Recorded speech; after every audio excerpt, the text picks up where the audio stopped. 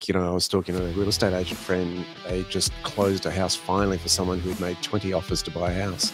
20 offers. 20 offers. Wow. So that's a lot of looking at houses and homes. And I think you'd get to a point where you're going, you'd probably compromise somewhere along the way.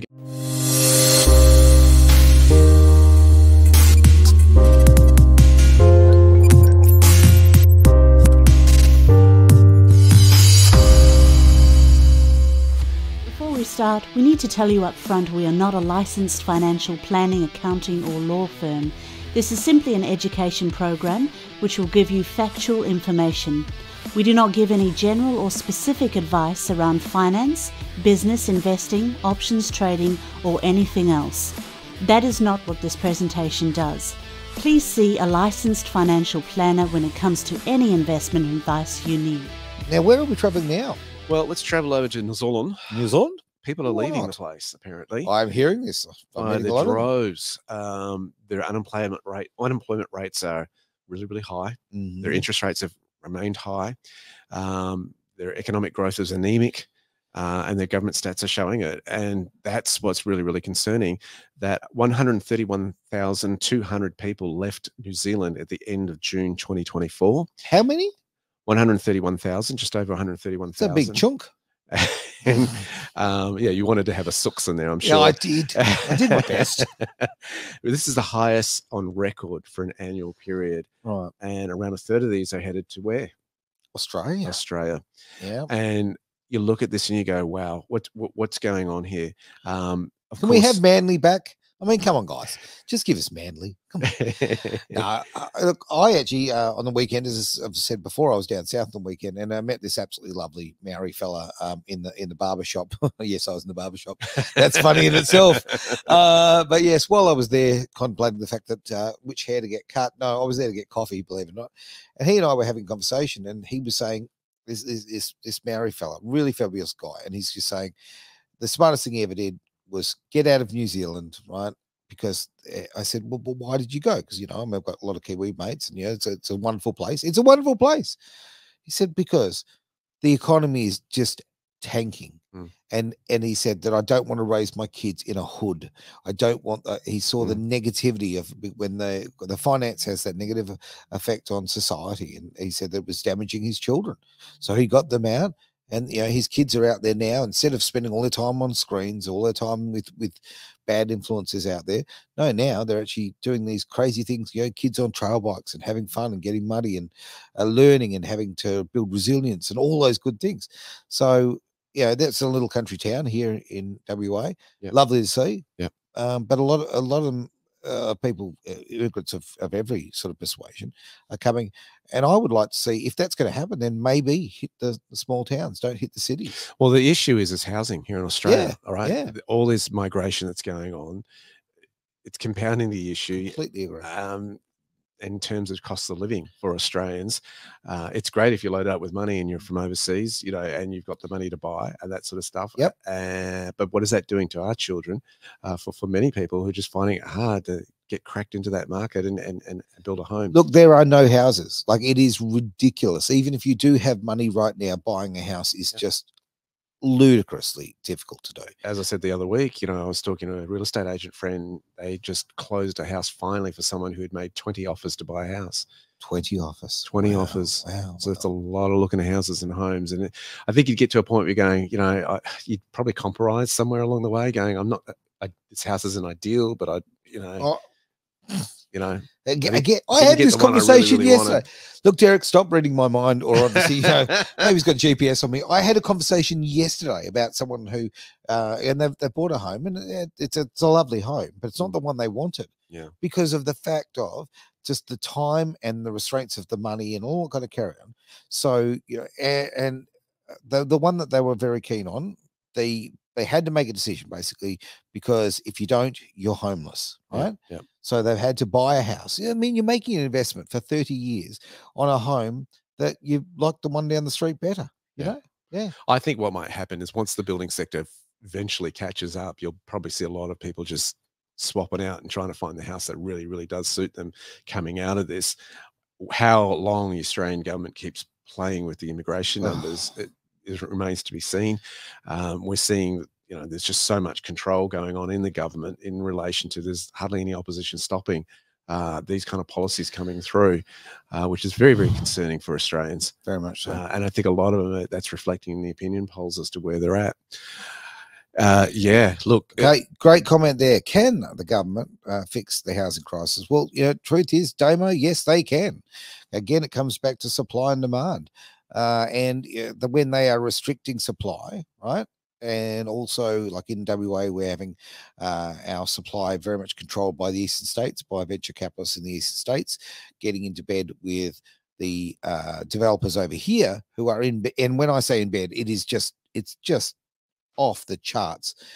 The relationship between the Western Australia Labor government and the developers here in Western Australia, it's criminal as far as I'm concerned. It's certainly immoral. It's completely immoral. But the way that they have effectively pushing out West Australians, everyday West Aussies work hard, you know, pay their taxes, all that kind of thing, are being pushed out of home ownership because our state government has got their hands playing tickles with developers, and they are selling to the eastern states, and away they go. Well, what I hope it does, you know me, I'm Mr. Positive here, yeah, is that it wakes a lot of people up and going, what's really going on with my politicians? What's really going on in the economies? Why am I finding it much harder to feed my family? And people start getting empowered by that. They go through the shock system of going, what's going on? Go through the shock system of discovering what's really happening in at play once you get the facts, and then going, all right, now how do I do it smart? And what do I do? And how can I also push back and influence society here? Well, how I can push back is Mr. Carter has just... I am so sick.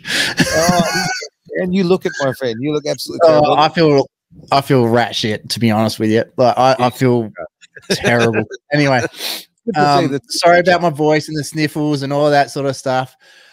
Just going into the comment, sorry, I saw Dan's quote about Damo's quote about can the government fix what's going on? Maybe 20 years ago they could have, not now. A lot of these property developers have too much control over the government. The government, the moment they step out of line, a lot of these big property developers are going to step on them, and the threat of losing power is too much. They won't do it. So one of the couple of big, I was watching a report, the Aussie Pundit did a really great video on it. I'll see if I can hunt it down again.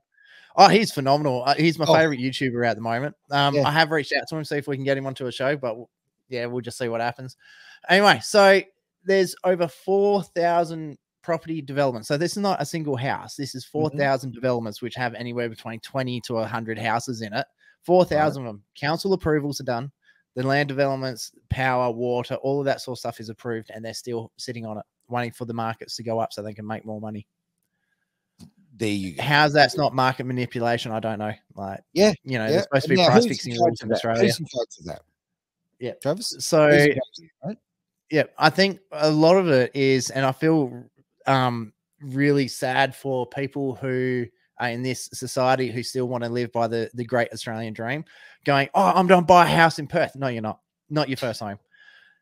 Oh, I'm going to buy one in Mandarin. No, you're not. It's too close to the city. You're not going to do that. Anything within, like, if you're an entry-level job and you want a job within a house within an hour and a half of the city, it's not going to happen. It's just the way society is these days. Your first home will not be the home you live in.